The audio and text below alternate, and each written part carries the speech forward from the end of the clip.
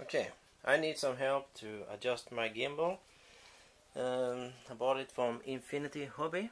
So this is the problem I have. I cannot, no matter what I change on the parameters, I cannot make it better. So it's only on roll I have the problem. You see? It jumps like that. But on the pitch, there's no problem at all. Very stable and smooth running. But it's only on roll. Let's here again. See? I try low, high, middle, all kind of combination. Maybe someone knows what could cause this problem and help me. Okay. I hope you contact me. Bye bye. Thank you.